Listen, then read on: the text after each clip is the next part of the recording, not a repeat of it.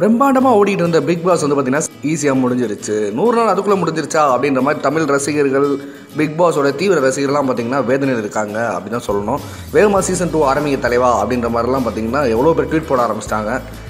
இந்த பிக் பாஸில் வந்து பார்த்தீங்கன்னா சீசன் 1 வின்னர் யார் அப்படின்னு நம்ம எல்லாருமே தெரிஞ்சிருச்சு. ஆரவ் தான். ஆரவுக்கு வந்து பார்த்தீங்கன்னா சினிமாவில் மிகப்பெரிய அளவில் அறிமுகம் இல்லாட்டினாலும் விஜய் ஆண்டனியோட படமான சைத்தானில் வந்து நல்லாவே நடிச்சிருந்தார் அப்படின்னு தான் சொல்லணும்.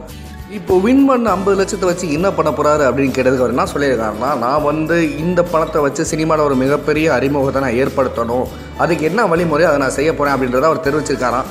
இது ஒரு பக்கம் இருக்குது. அவர் வெளியே வந்துமே முதல்ல அவர் போட்ட ட்வீட் என்ன ட்வீட் அப்படின்னு கேட்டிங்கன்னா, this is my official Twitter handle அப்படின்னு போட்டுருக்காரு. அதாவது இதுதாங்க நான் வந்து நானே பயன்படுத்தக்கூடிய ட்விட்டர், நீங்கள் தயவு செஞ்சு பார்த்துக்கோங்க, ஃபாலோ பண்ணிக்கோங்க அப்படின்ற மாதிரி அறிவிச்சிருக்காரு போல்.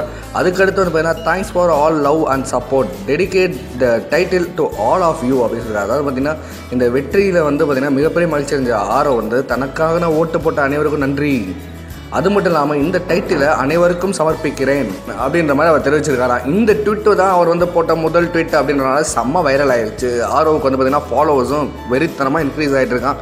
அதில் என்னன்னா லேடிஸ் ஃபாலோவர்ஸ் தான் அதிகமாக இருக்காங்களாம் ஆரவுக்கு.